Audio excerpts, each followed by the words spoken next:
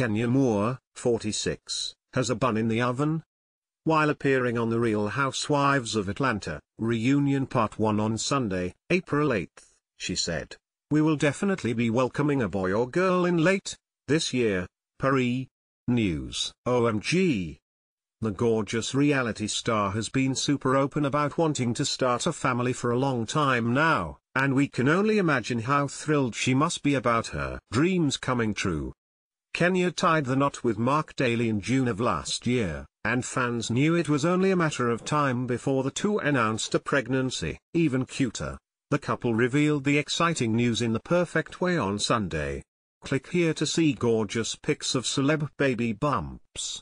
Rumors had been swirling that Kenya was pregnant for a while now, so we're happy she finally set the record straight for her avid fans. In fact, in November TMZ reported that she and Marc were doing IVF treatments in Barbados. Photos were even snapped of the reality star entering and leaving a building that houses the world-renowned Barbados Fertility Center. Clearly Kenya and Marc were more determined than ever to become parents, and we certainly don't blame them.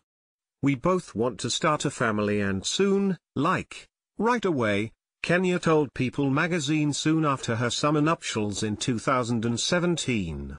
"We both want a child. And now their wish is finally coming true.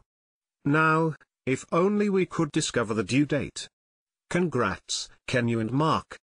Tell us, Hollywood lifers, are you happy Kenya is finally pregnant for the first time? Congratulate her and Marc in the comments section below.